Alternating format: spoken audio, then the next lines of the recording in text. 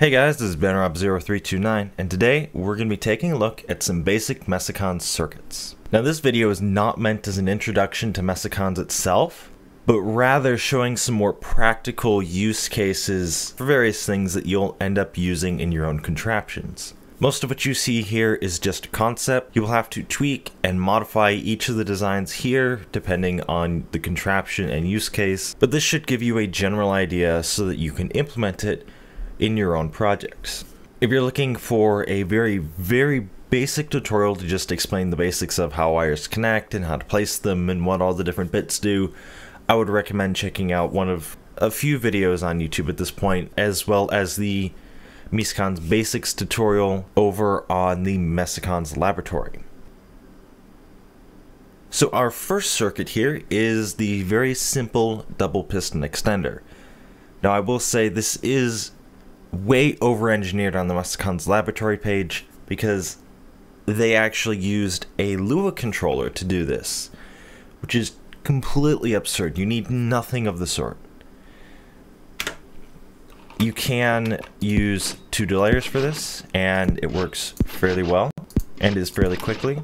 I believe that the timings have changed more recently. At some point, pistons became more forgiving, it seems, because for a long time I could not get it to work on anything but 1 and then 1 and 2 on the second set of delayers. However, now it seems to work with 1 and then 1 and 1. But I am all for having more forgiving timings because timings are a pain in the butt. So anything that can be done to improve that, in my opinion, is wonderful. An alternate design is to, of course, use diodes, as I tend to do when I need things to be fast, which most time I try to design things to be as fast as possible nowadays, and that will, of course, result in a much faster extender due to the fact that gates have a much smaller delay than the smallest delay on a delayer. So you will probably see in the upcoming clips a few times where I use diodes or delayers depending on the context for different amounts of delay. Obviously diodes if I need a very small amount of delay, and delayers if I need a larger amount of delay. Something to keep in mind is that gates are not instantaneous, so if you throw a gate into your circuit and you find that the timings are all off now, you will need to compensate for the added little bit of delay elsewhere in that circuit. You also have the vertical version of the double piston extender, which does need slightly different timings. However, it's mostly the same. The only real quirk is that you have to be careful when placing the vertical Mesecon not to also activate the bottom piston. Here I have shifted the vertical Mesecon over a bit and then added a corner piece to activate the piston that I need. Up next, we have the pulse extender. This is a slightly older design of mine that is handy when you need something very compact and you don't need a lot of extension, but you do need some. I like to refer to this as a delayer pyramid because of the fact that it is simply a stack of delayers in a triangular formation. It works pretty simply. Short pulse goes in, long pulse comes out. Do note, however, that you will always have some delay due to the fact that it requires at least one delayer for all the timings to line up. Also note that all of the delayers must have the exact same setting, otherwise you'll get gaps in your signal. An alternative design, which I have put together more recently, is using a movestone. And the way this one works is a pulse goes in, pushing the movestone over, causing a power plant or Mes block, depending on your circumstance, to become connected to your output. The original signal then slowly makes its way through a set of delayers up until it reaches the movestone again and causes it to move back, which will disconnect the output, causing it to turn off. This circuit is best if you need full isolation from your input signal, because the output signal will always be of the same length, no matter the length of the input signal, or if you want a much longer signal than the equivalent stack of delayers can reasonably give, as this is only one row of repeaters rather than 20. Up next, we have a monostable circuit, which takes a long input pulse and outputs a very short pulse, in this case to a configurable degree due to the delayer. If you need extraordinarily small delays, you can replace the delayer with a gate and you will get a very, very small pulse. The way this works is fairly simple. Long pulse goes in, it goes through this wire, activates this Mies block, which then goes through into the output. After a small delay though, the piston will activate, breaking the circuit, causing the output to turn off.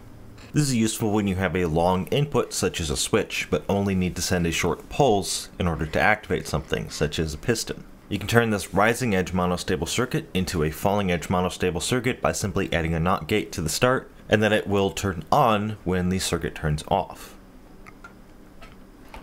Up next we have not quite a variation, but you could in some sense consider it a variation, I suppose. We have the dual-edged monostable circuit.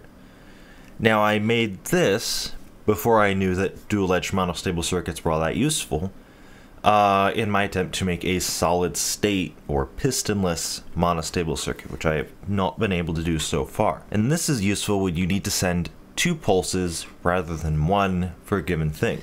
For example, if you want to double the speed of a blinky plant, you can simply put one in instead of a switch or what have you. And then for every on, it will turn on 1 pulse, and for every off, it will turn off 1 pulse. Thus you get double the speed.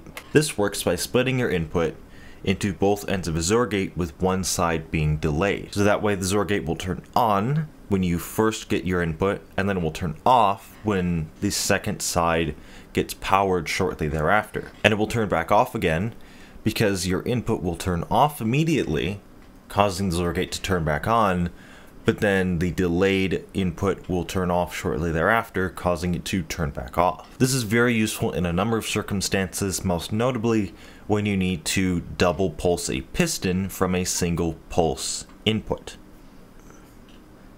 Up next, we have somewhat of a combination of 2 previous designs. It works similarly to the Movestone pulse extender, however in this case it's hooked up to a monostable circuit so that the Movestone moves once and will only move once no matter how long the input pulse is.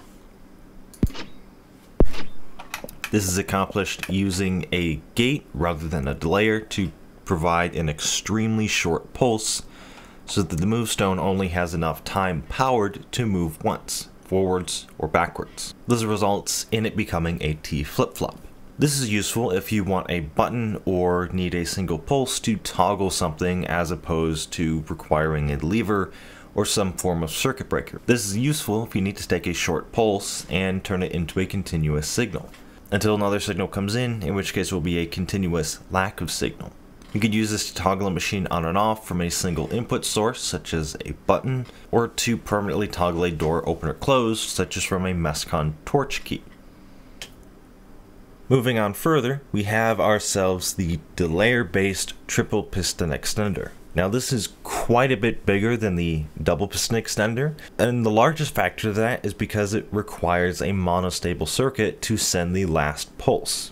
Now this one is rather slow as we're using delayers and have several different pistons that we have to juggle all the timings for. However, it does work fairly reliably, and despite its size, it's about as compact as you're going to get for triple piston extenders. Now the timing for these goes 5, 3, 1, 4, 2, 3. And that 3 has to be the last pulse, and that's what the monostable circuit is for. The monostable circuit has been stretched out to be a more horizontal circuit in this case, and is a falling edge monostable circuit so that we can have an extended pulse holding the thing open. So that way, no matter how long of an input pulse we have, we can always have it turn off, and then it will still send that last pulse despite the fact that the switch only just now turned off.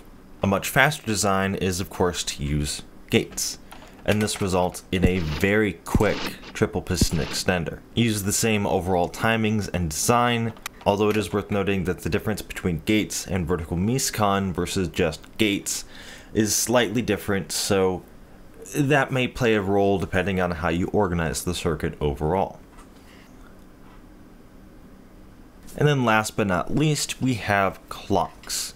These are all largely the same. If you're not using blinking power plant, you're probably using a NOT gate combined with a delayer to produce an alternating signal. You can use multiple NOT gates instead, but generally it's best to just use one as you only need an odd number. However, if you do only use one NOT gate, as I have done here, you will need a delayer or a diode in order to separate the two halves of the circuit. I would set this one up with a circuit breaker piston here, so that when it gets a signal, clock then turns on, and the delayer gate obviously makes it a fairly slow clock. You can, of course, speed it up quite a bit, and then slow it down by simply adjusting the timing of the delayer. Well, that about wraps it up for today. So if you like this video, please hit that like button, and comment down below for what you'd like to see in a future video. Thanks for watching.